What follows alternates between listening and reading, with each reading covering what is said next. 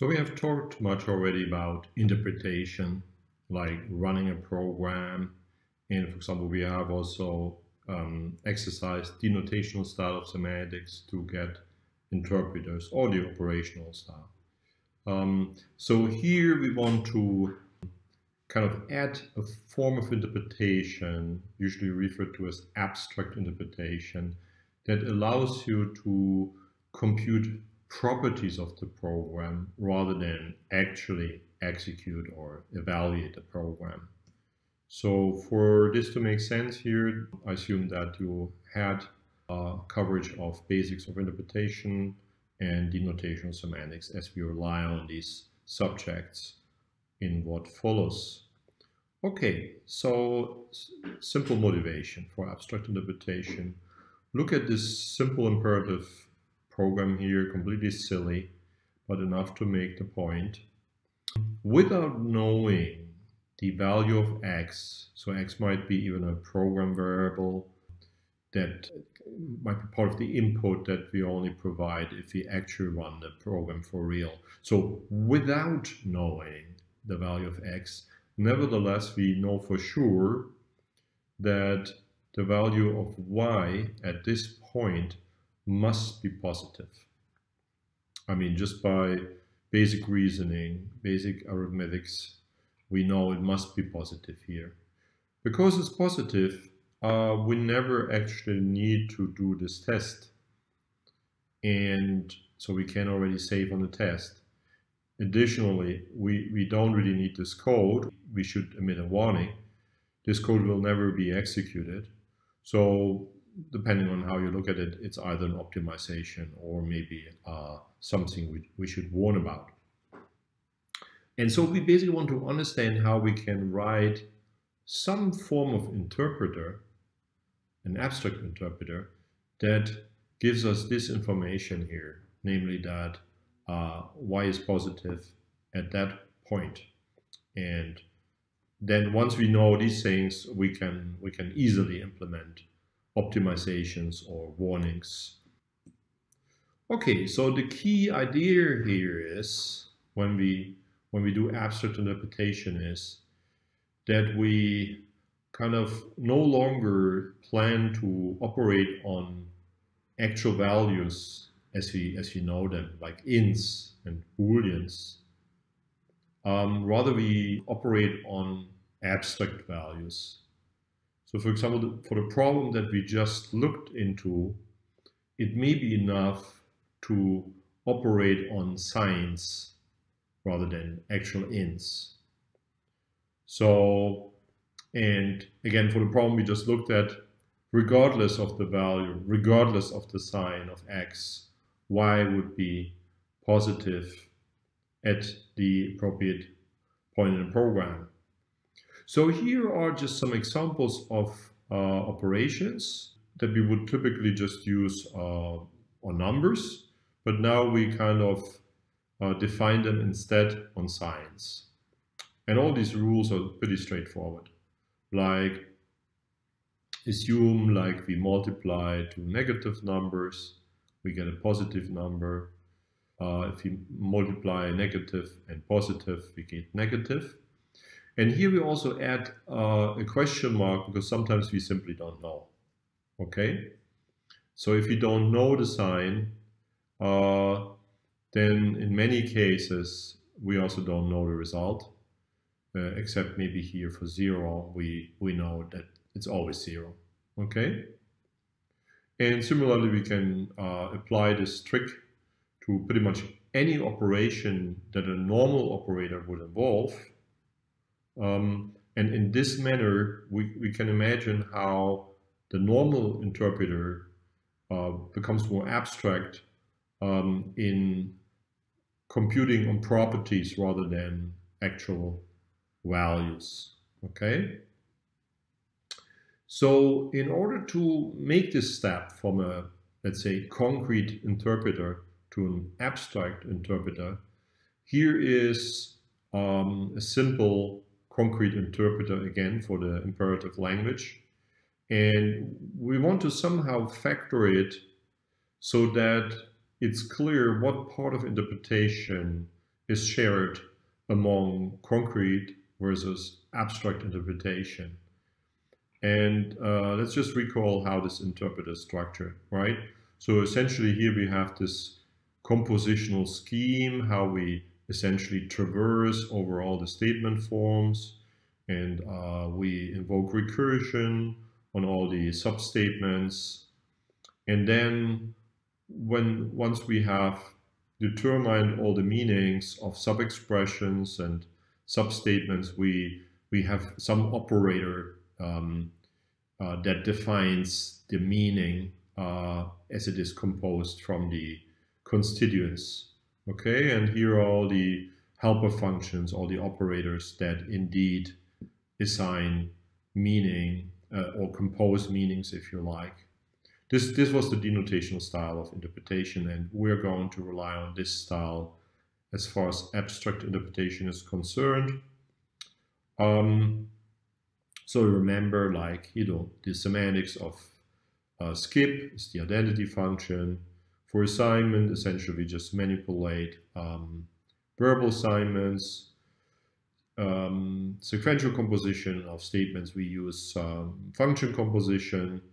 And for if statement, we essentially also use a conditional within the functional language here. And for while, we need to compute an appropriate fixed point, if you remember. Now, how can we extract the common structure for both a concrete versus an abstract interpreter?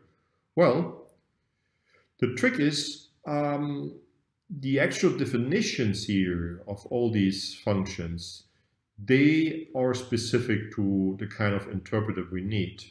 But the fact that we need such members at all, that's a general fact.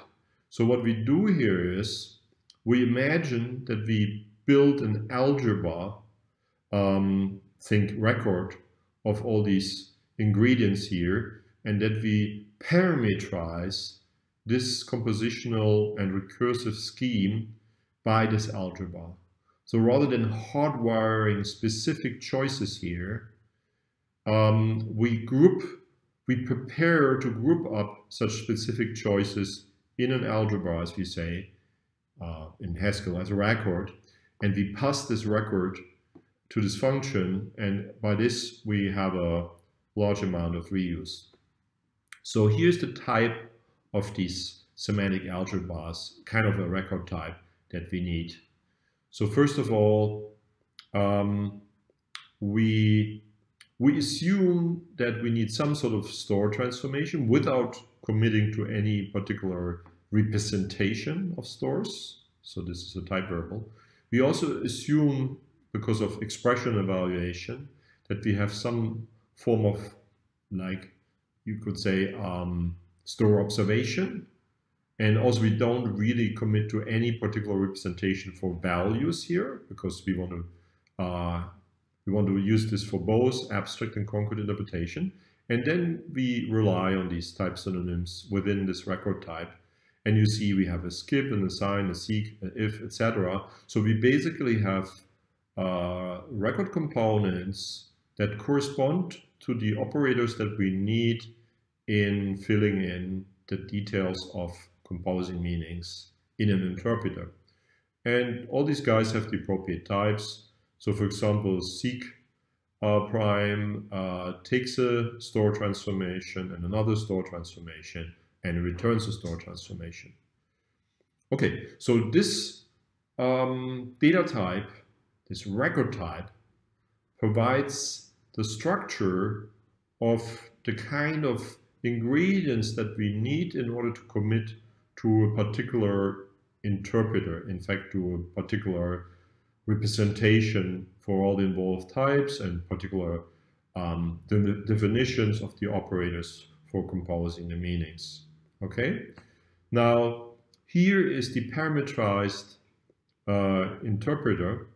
So we have this additional argument here. So we receive a semantic algebra, which is still fully polymorphic. So we don't really commit to any particular store representation or value representation.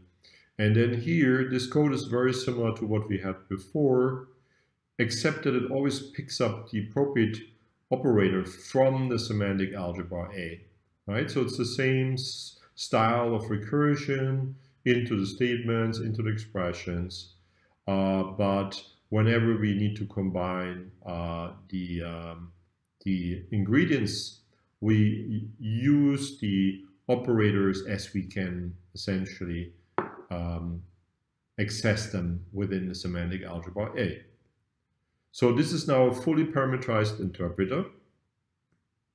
Accordingly, we should now go and instantiate this interpreter to basically go back to our standard interpreter, and then once we have achieved this, we can try to build a different abstract interpreter that computes the properties of interest, such as signs, rather than concrete values here. Okay, our standard interpreter values are either int or bool. The stores are just maps of verbal identifiers to values. And the algebra that we need here is then indeed, we instantiate the polymorphic algebra type with store and value. And here we just repeat all the definitions that we simply extracted from the original monolithic, if you like, standard interpreter. So these are just the same definitions of seek and if and while that we have seen previously,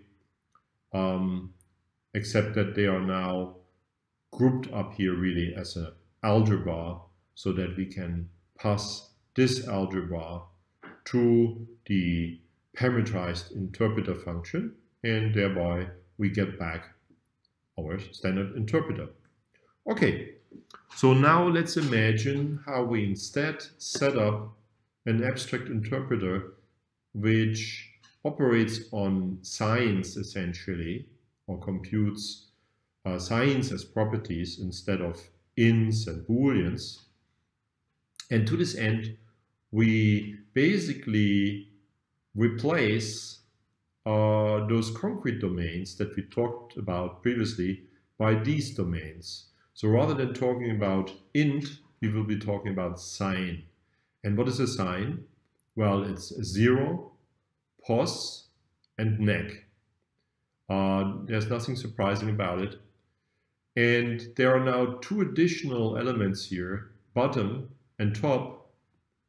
So we will see this in a second, but the intuition is, as we will be doing some sort of iterative fixed point computation, bottom will serve a special role in helping us to store the fixed point computation from basically undefined, whereas top is indication of error, in the sense like we were not able to compute any useful property. So basically it means we could have any sign here, and we're really stuck.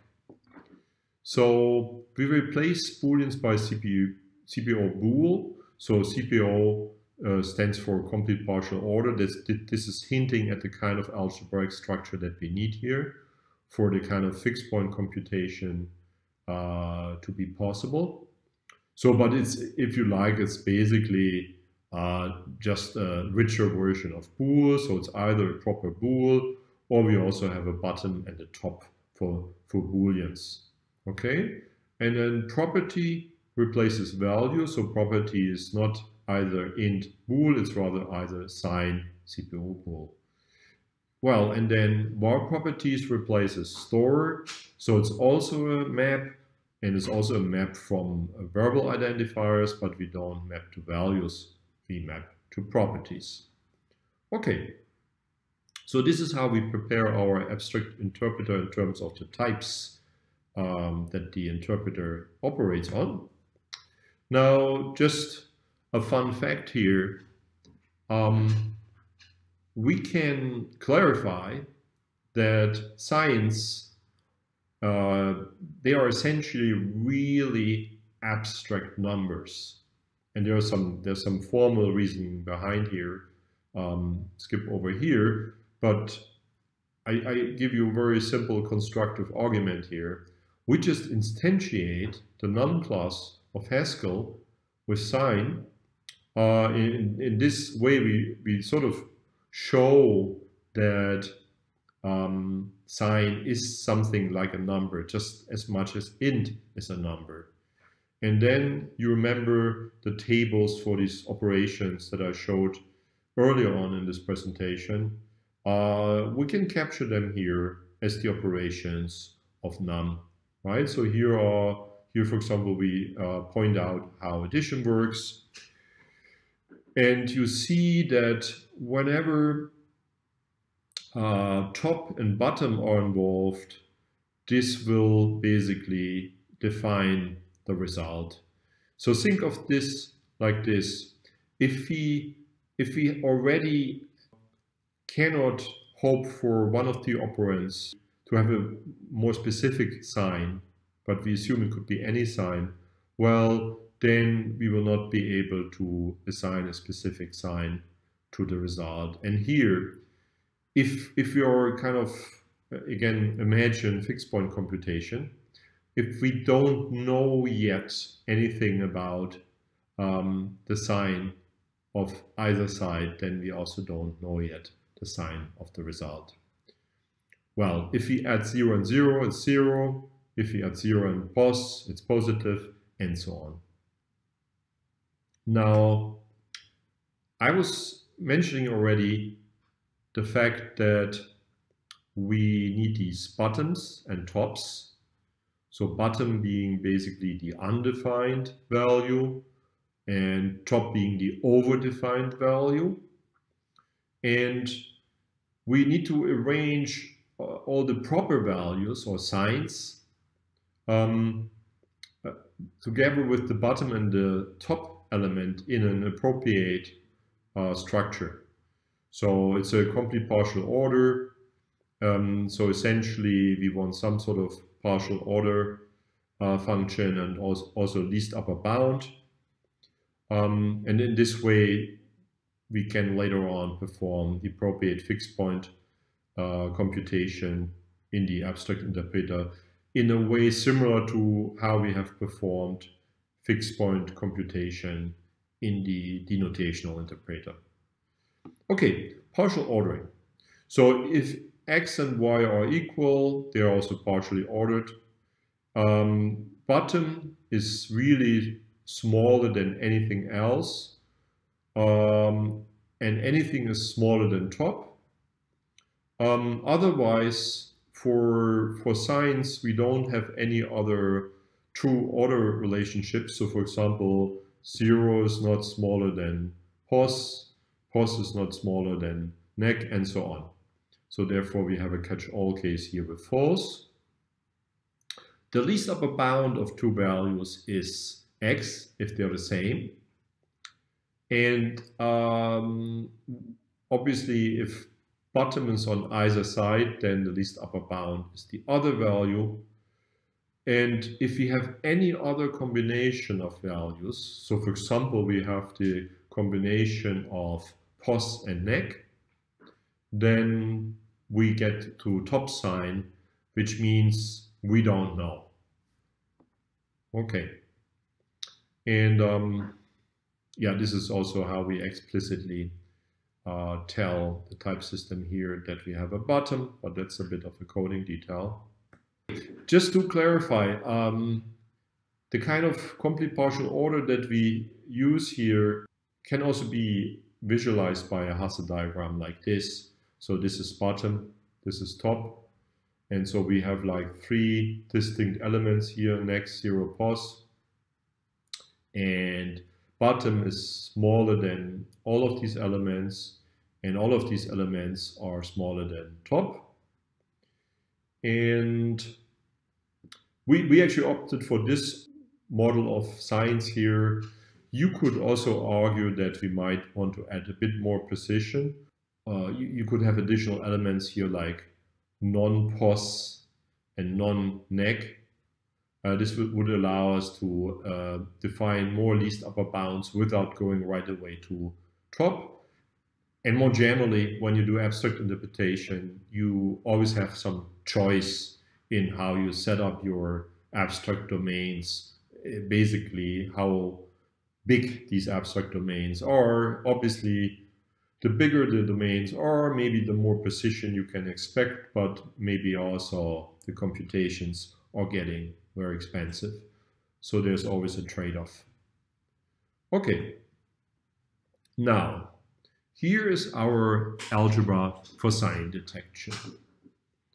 And you might need to put down some time to understand this in detail. So I will just run through it quickly to provide some intuitions here.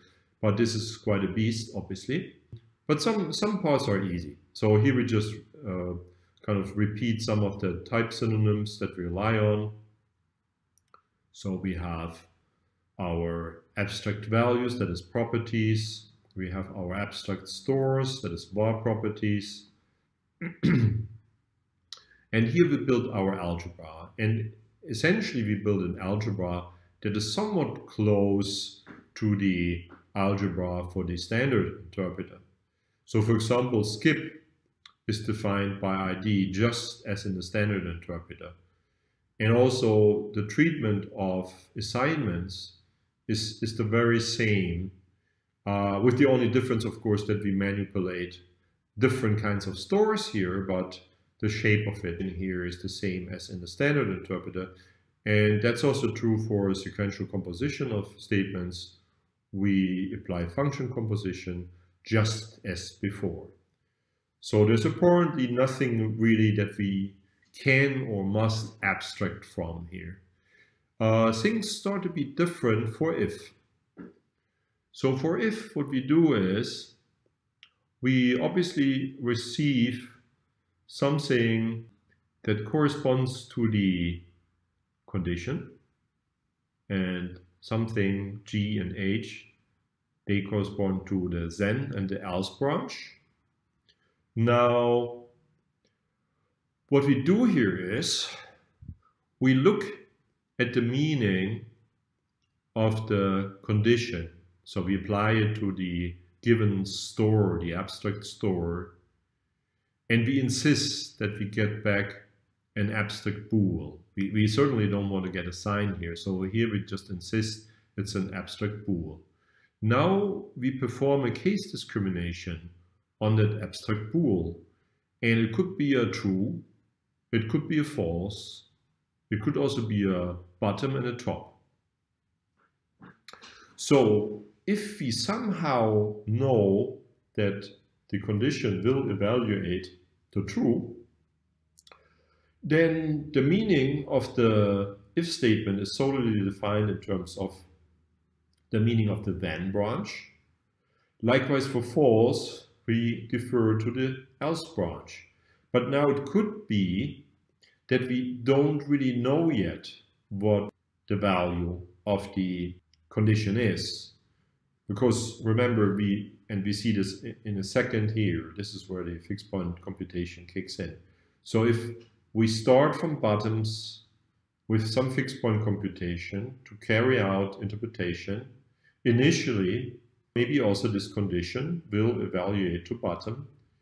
And if this is the case, the meaning, the composed meaning of the if statement will also be bottom. So, which means we probably need to continue fixed point computation to obtain meaningful results here. But it may also be the case that we have already figured out that the condition could evaluate to both true and false, and this is what the top bool case is for. If the condition can evaluate to both Boolean results, then this means we need to combine the meaning of the then and the else branches. And this is where we use least upper bound, and this is quite a nasty bit here. We are combining essentially the abstract stores here, right? We say whatever the then branch could compute, or the else branch, that sort of abstract store needs to be combined, and that store then models what could be the result of the if statement. Okay? So now here it gets a bit tricky, and don't expect to get this just from my very brief explanation. Okay, but the essence of it is as follows. F is the meaning of the condition of the while statement. G is the meaning of the body of the while statement. And then we somehow compute a fixed point over it where we involve if and skip, and we compose the assumed meaning of the while statement, X, with the meaning of the body. So in a way, this is very, very similar to the standard interpreter, except that we use a different fixed point operator here, and that we initiate the fixed point computation in a special way starting from bottom. So we will look at this a bit more in detail on the next slide, but the key thing to understand here is, yes, we perform a very similar fixed point computation for a while statement here, because the meaning of a while statement needs to be defined by a fixed point, except that we will perform a fixed point computation on these complete partial orders, and we will start fixed point computation from the bottoms. Okay, and then this stuff here is again very similar to what we had in the standard interpreter. We just operate on different, that is, abstract domains, but other than that, it's pretty much the same. Okay, so let's look a little bit more at this problem of fixed point computation. So remember, this is the kind of fixed point operator that we used in the standard denotational interpreter. It's essentially defined by the fixed point condition, yes? So basically, for the fixed point of f is such that if we apply f to the fixed point, well, that's again the fixed point. So now, and this is, in a way, this is another very computational approach. I mean, here we really rely on the meaning of the body of the while loop to essentially, at some point, have a base case so that we terminate this infinite recursion. For the abstract interpretation, we really want to make sure that we terminate. I mean, we want to terminate with a result of the analysis. We don't want to just suddenly analyze forever. So we use a different way of computing fixed points. So essentially, what we do here is we also apply a given function, it's called h, to some initial value, think of this as bottom, and we apply it any number of times. So basically, iterate hi produces a list of applications of h to I, and for each element it's an increasing number of applications. So it's first I, then it's hi, then it's hhi, and so on. And this, in our case, this is something like the store here, let's say. So, and then what limit does is it basically looks at the prefix of this infinite list, and we're on a lazy language, so we never materialize this infinite list. It looks at the prefix, at the first two elements, and if they are the same, we have reached a fixed point. And if not, we just keep on looking by this recursion with limit. And this fixed point exists if we have constructed our abstract interpretation in a sound manner.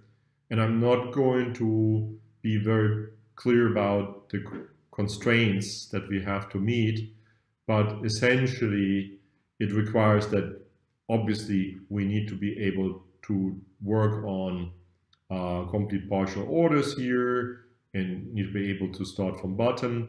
But also all these functions here, they need to meet additional conditions. So, and if we construct the system in such a sound manner, then this computation will also terminate. I realize that this is not quite obvious, and you obviously have to play with this in order to get a good understanding of it. Anyway, so we now have our abstract interpreter for sign detection. Let's put it to work. So here are two variations of a program for computing factorials.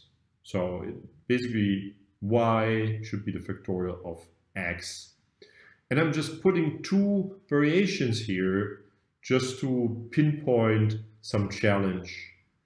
Because our sign detection may more easily be useful for either of these variations. What's the difference here? Well, here we use an extra loop variable I, which we basically increment until we hit x, and here we basically use x and we decrement it down in a certain way. So this is the difference between these two variations, and as we will see, our sign detection algebra as we defined it so far, that's the upper one, works fine for the first variation of factorial, but has some issues with the second variation. So let's look at this. So what do we do here? We take this function for factorial, and we feed some assumptions into the analysis.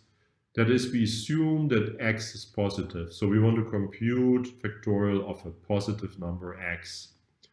Sign detection by abstract interpretation gives us some properties for the variables that are involved in a program. In particular, it figures out that y, which is the result that we're interested in, is going to be positive. It also figures out that I and x are positive at the end of the program. I mean, that's nice to know, but maybe we were not interested in that. Now we apply the same abstract interpretation to the other variation of factorial, where we don't actually have a variable I, but instead where we count down x. And surprise, surprise, abstract interpretation fails here to figure out the right property for y. So what it does is it assigns top to y, which means it really doesn't know what sign y is going to have at the end of the program. So it could be positive, it could be negative, it could be 0 in fact. So this is not so great, and you can look at the algebra, and it's discussed at length in the book. Basically, we can apply a simple trick to become a little bit more nuanced about how we handle if statements, because remember, there was the problem that we would quite easily end up combining then and else branches in a way that this could easily lead to top. And there's a more clever way of doing this, not going into it here, but indeed this more clever analysis will still figure out that y is positive. Great. Okay.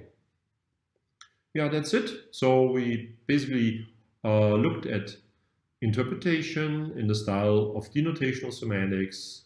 We kind of factored out the compositional scheme and the typing structure underlying it so that we could parameterize interpretation in semantic algebras.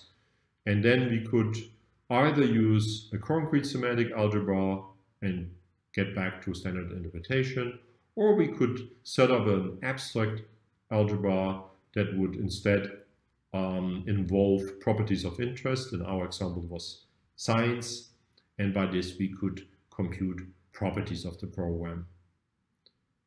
Yeah, so all the code that I discussed here is of course available in the repo, And there's also additional metaprogramming techniques other than abstract interpretations covered in the book. Thanks.